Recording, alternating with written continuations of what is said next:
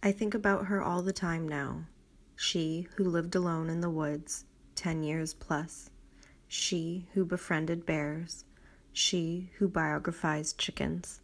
She who communed with the animals and wasn't afraid to eat them.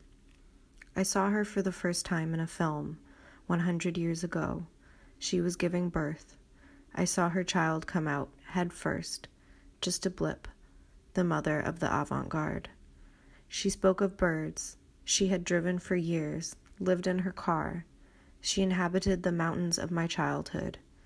She was entirely self-sufficient, self-contained, alone but never lonely. I wished I could be her. I wished I could travel back in time. I wished I could drive. She lived at the top of the mountain. No electricity, no running water, just a ham radio, some dried fruit and some nuts. She read and she wrote. She loved science, but she knew its limits.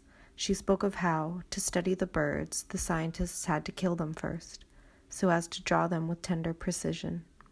I didn't ask, but she must have known how to hunt. She seemed to know how to do everything, and yet her presence reminded me of the futility of mastery.